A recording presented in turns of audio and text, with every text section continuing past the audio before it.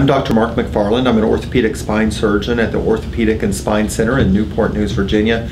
A common question that our patients ask is, what is a laminectomy? A laminectomy is a procedure that's performed by spine surgeons to remove the pressure off of the nerves in the spine.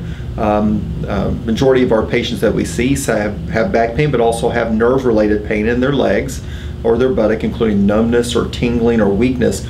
That's created by the pressure on the nervous system inside the spine. When we perform a laminectomy, we're removing the very posterior elements of the spine, part of the bone that encases the nerves.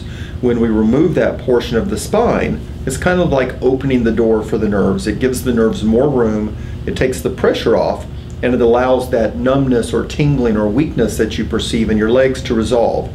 It's a very common procedure. It can be done very minimally invasively for you, and typically is performed on an outpatient basis. If you have any further questions, please give us a call at the Orthopaedic and Spine Center.